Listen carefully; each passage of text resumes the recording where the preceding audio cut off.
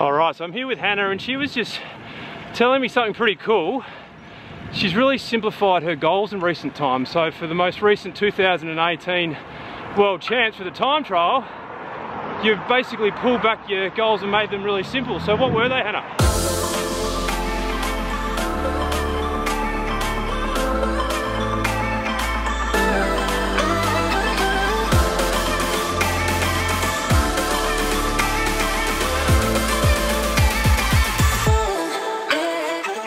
So I'm at O'Mara Cycles and today we're going to go for a little ride with an elite para-athlete, Hannah Macdougall. But if you've just landed on this channel, this is where I do cycling videos, both inspirational and entertaining, and I do love a deep dive road bike review, so if that sounds up your alley, consider subscribing below.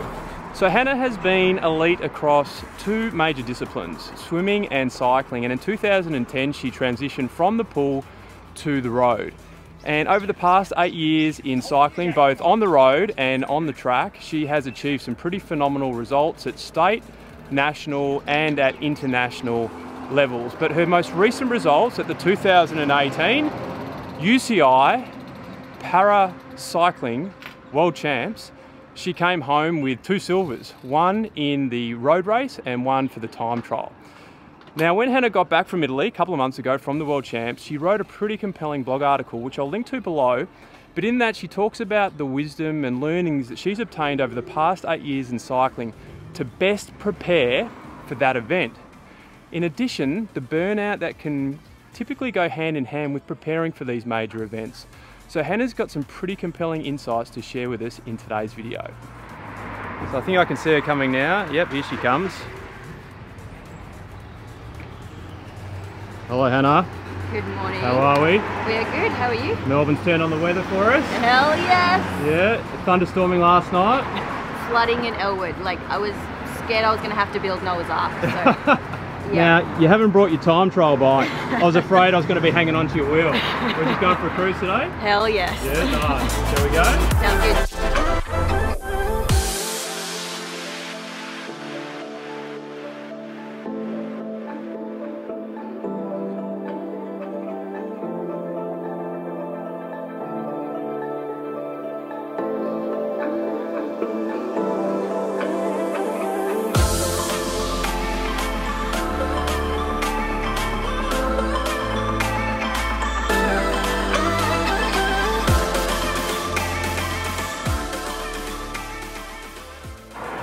You've basically pulled back your goals and made them really simple. So what were they, Hannah? So Cam, number 1 was to stay on the bike. Number 2 was to go fast. And number 3 was to have fun. I like it. So and what really, impact did simplifying the goals have? Yeah, so don't get me wrong, we have a lot going on in the background, working with coaches and putting down strategies and numbers. But in terms of being able to simplify it, for me, I then get a lot less overwhelmed. I'm not focusing on outcomes, and I'm focusing on the here and now. So really harnessing the power of presence. Love it.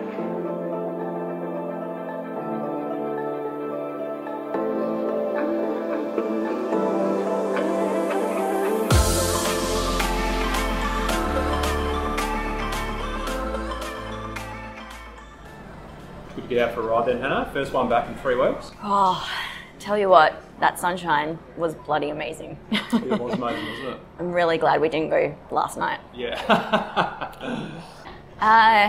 It was a different burnout.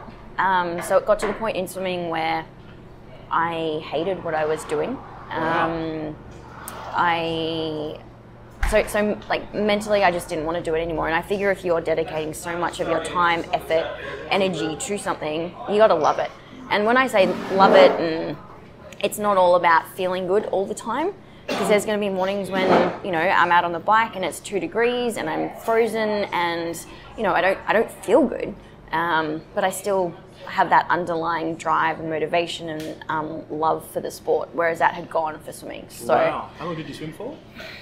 I swam competitively essentially from 2000 to 2008. end of 2009, so 10 years. Yeah, wow. And why did you decide to go, why was it cycling? Why wasn't it something else? Process of elimination. So the goal was to still get to a Paralympic Games, so that narrowed it down in terms of sports. Yeah. So as we saw before, my leg is really long and skinny, so I get stress fractures really easily. So essentially all running sports are out. Yep. I can't save a ball to catch my life. I have that like scar on my forehead is from not catching balls. So it literally left rowing and cycling, and rowing was another early morning water-based sport. Yeah. So I'm like, okay, I'll give cycling a whirl. Okay. And it was pretty addictive and I loved it. Yeah. Didn't you have a really awesome result in the first month or two? First couple of months, yeah. I literally... I'd been riding for about 3 months, and I went up to nationals and did really well there and impressed coaches and everything. And so that kind of first 3 months, 6 months was a dream. And really, really quick progression. Parasport has changed a lot since then in terms of over the 8 years. It's a lot more competitive. So you kind of get to know in terms of racing specific race day preparation. So I know what I like to eat on race day, the music I listen to during my warm-up, what kind of... Can you tell us what you eat and what music you listen to? For sure. Like, it's very specific in terms of, you know, at breakfast, it has changed since I've burnt out, but I generally... was eating a gluten-free, dairy-free diet. So for breakfast, that would entail what I call a sweet omelette. Right. So it's weird. Don't knock it until you try it because it's awesome. 2 eggs, banana, dates, coconut, ginger, maybe a few nuts and seeds, and then to make the omelette fluffy, you use soda water. And it makes a sweet omelette. And so that's what I have for breakfast, or variations of. When you go away, it's like, okay, you get your boiled eggs and you have your banana and you just kind of have everything separately. Yeah. I have my beetroot shot 2 hours out. Okay. Making sure that I don't brush my teeth kind of close to that or chew gum during that time period. Why is that? That's what we're advised to do. Like apparently that negates the effects of the nitrate. Oh wow! Interesting. I couldn't tell you why. Yeah, so that's I haven't done research into it, but that's what we've been told. Don't drink beetroot juice and then brush your teeth immediately afterwards. Okay. Some people might do because of the redness. Which they could. Yeah. Or they want to go into a race with fresh teeth. I don't know. Smile. Because there is a little bit of research. If you smile, you should go faster. Right. Anyway, another conversation. Yeah. And I have, depending on the race length, so for a time trial, then generally I'll have caffeine, and that'll be a no-dose and a shot of coffee about an hour out. Oh, okay. And then I kind of stop having, generally solid foods 2 hours out, and then I have my honey shot when I finish my warm-up and I'm on the way to the race. Oh, okay. So it's all... And then after my race, I have some carbs and tin of tuna or sardines, weirdly, because I really feel like some salt. Yeah, okay. Nobody's my friend at that point in time. Right. So you have the things that you like and you've developed. Yeah. I like getting to race earlier and giving myself plenty of time so I'm not stressed. So time trial, I probably like to be there 2 hours before the race. Okay. Minimum 90 minutes, somewhere in between that time period. Yeah. Because then I have time to fluff, and essentially my insides pack up on me and I need to go to the bathroom a lot of times, so I kind of strategically place things near the bathroom. Yeah. And the start line as well. Yeah. Carry toilet paper now in my car too, just in case. That's smart. Yeah. But I have learned, that's ideal. And I don't say perfect preparation anymore, or perfect warm up, because you're never going to have a perfect warm up. It's that's ideally what I like to do. Yeah. But shit hits the fan. Right. Life gets in the way. Things go wrong. Cycling, you might get a puncture, or Garmin's might not work. You might have forgotten your heart rate strap. You might need to chase down a rear light because you've forgotten that. Always carry a spare, especially for time trials these days. Yeah. So I just take a deep breath and, roll with it. whenever I can. So I've come a long way in terms of letting those little things get to me. Right. And it's like, okay, if I get a shorter warm-up, I get a shorter warm-up. Yeah, right. And that's okay. There was one really cool piece of advice that I got from listening to Catherine Freeman, and that was, so I get pretty stressed, like racing all of these girls and who are amazing and, ex-military and whatnot and super fit, and it's just like, oh.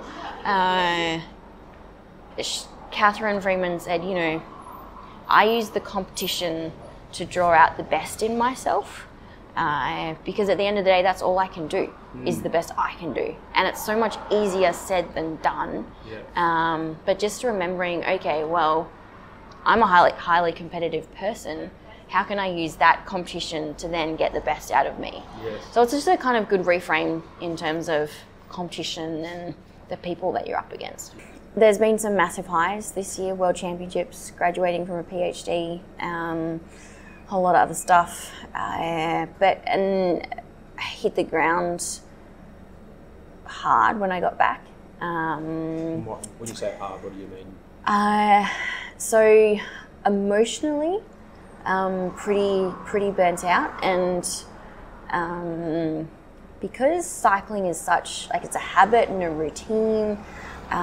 So my coaches were like, Han, you need to take some time off. Don't cycle a lot. So I cycled to be social, to have coffee rides, but in retrospect, I really needed to take complete time off. And I was still exercising, and I literally went back to work the next day. Wow. So that was in the theory of getting my body into time zone quickly and getting back to normal, and then, wanting to celebrate with everyone. Yeah.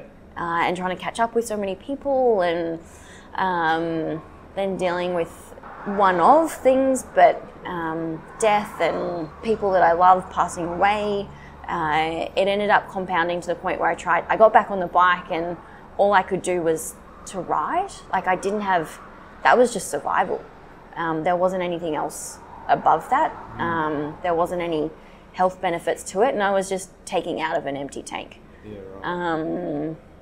And I had quite a few people, probably about 3 or 4 really close trusted sources, all say to me, Han, you need to take some time off. And I was getting sick as well, constantly, no immune system. So for the first time since 2012, I took time off the bike and off work at the same time. And I've had to take really small steps in terms of building back in work and making that more sustainable. There's been a whole support team. So I see Dr. Jo Mitchell out of the Mind Room. So I like to call her my wellbeing psych. It's a bit more holistic, I feel, and uses some of the things I really enjoy, like mindfulness and gratitude and focusing on strengths, those kinds of things. So really being able to just small steps in terms of flipping that fight and flight into digest and rest. Taking really deep breaths. I've programmed onto my work computer a bell that rings every half an hour that says, breathe deeply. Oh. So just building in that routine, starting up Tai Chi and Qigong, and but it's like the weather, Melbourne weather. Yeah. Some days, like Friday, I was completely overwhelmed, and I literally thought the world was ending, and I was in hysterical tears, and I couldn't do anything. Like, it was ridiculous. Wow. Whereas today I feel like the sun is shining, literally inside and out. No, I think maybe, like, I was talking with Steggles from the Hurt Box about this, and I reckon... Your coach? Yep. Who works in tandem with Victorian Institute of Sport and Nick Owen, and there's a team. It's ridiculous. It's amazing. But essentially, like, maybe come back, have a few social rides in terms of having the coffee, celebrating with people, but then having 2 to 3 weeks completely off. So having that first kind of couple of days to celebrate, and then taking the time off. And also, it's tough because you take time off work, you take your leave for work to go and cycle. So you kind of use up a whole lot of leave. Yeah. And then you don't have much leave when you come back. Yes. So essentially, I need to go fast, stay on my bike and have fun. Yeah. In May next year is our World Cup. Yeah, So that's over in Italy, I believe. And then World Championships is in Emmen in about August, September next year. So they're my two key events that I need to, for me, like I'm on the train for Tokyo. And that's where I want to go. Yep. So in order to get on that train for Tokyo, then May and August, September next year is when I need to set that up. Yeah. Okay. So if I do that well, then that train will head in that direction. And if not, then we need to sit back and have another evaluation. Yes. Oh, well, as long as you're having fun. Hell yes. Yes. That's the main thing. Well, thanks, Hannah, and all the best. Thank you very much. Loved it. So, Hannah, thanks for your time. Really enjoyed the conversation. Where are you going now? To bloody have some food. I'm starving. All right. So, and then we can do like a legs up for today. Thanks, Cam. No worries. Have a good one. Great chatting with you. You too. Love that green bike. Take care. You take care too. So I hope you enjoyed that chat with Hannah Macdougall. She's very insightful. She's a legend. And I'll catch you in the next video.